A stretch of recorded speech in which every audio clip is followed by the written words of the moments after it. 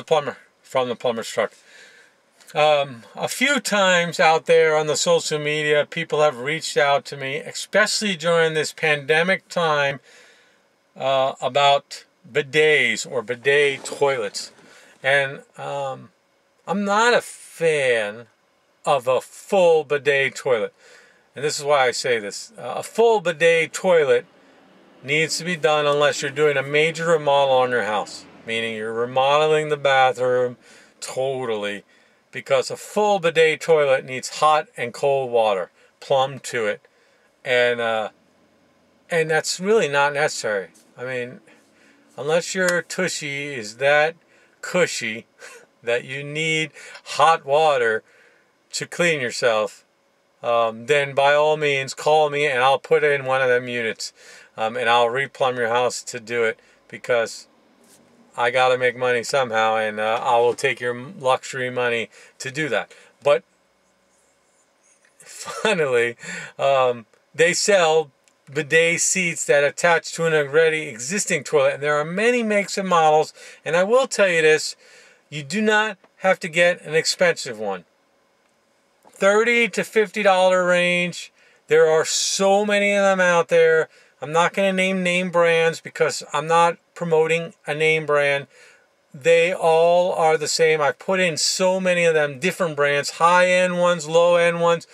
Toto makes one, and that's a very high-end one. And there are ones that are lesser in the $20 to $30 range. It wouldn't take you long to find them. But here's what I got to tell you.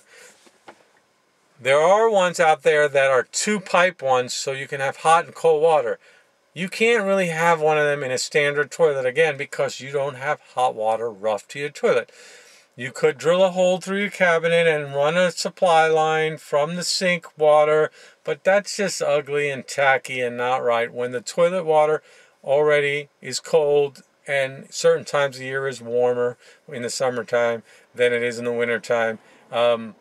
And those systems have all the bits in them to connect to your existing plumbing. You just shut off the water, connect it to where the toilet supply line currently connects to, and then the current supply line connects into that mechanism that feeds the toilet bidet seat. And the toilet bidet seat, you take your toilet seat off, you put your new toilet seat on. You put your toilet seat back on after you install the bidet seat function, and it usually has a knob or dial for the amount of water you want it to be squirted on your tushy to make it nice and clean.